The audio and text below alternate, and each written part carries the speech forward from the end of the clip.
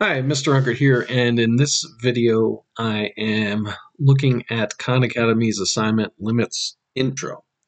All right, so let's go through a few of these problems and I'll show you how I'm going to solve them. So we have a function g. It's defined for all real numbers except for x equals 5. And we want to say, what is a reasonable estimate for the limit as x approaches 5 of g of x?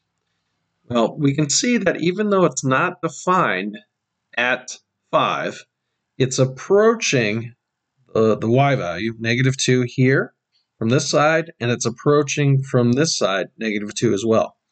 So a reasonable estimate for the limit is -2. It doesn't have to have a value at the actual number. We're not evaluating the value at the actual point.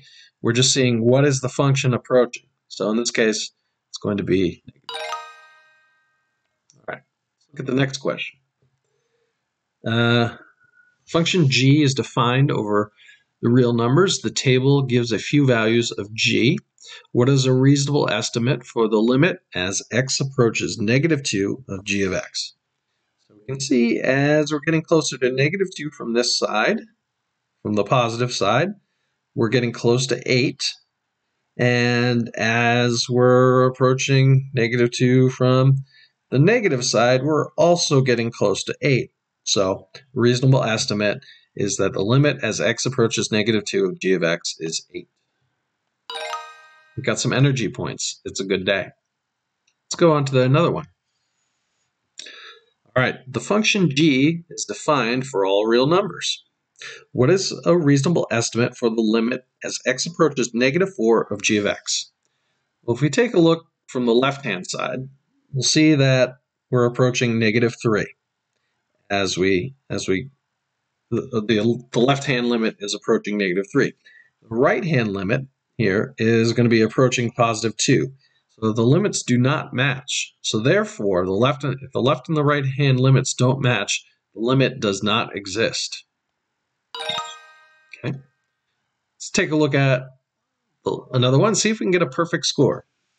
So the function f is defined for all real numbers except for x equals 3. What is the limit as x approaches 3 of f of x? Well, again, like the first problem, we don't have to have it defined at the point x equals 3. So we're going to see what it approaches from the left and the right-hand side, and if they match, that's going to be the limit. So from the left-hand side, it's approaching -4. We're seeing we're getting closer to this value here, -4. And from the right-hand side, we're also approaching -4. So a reasonable estimate for the limit is -4. And that's all there is to this assignment. If you have questions, leave comments in the comments below. Otherwise, thank you for watching and have a great day.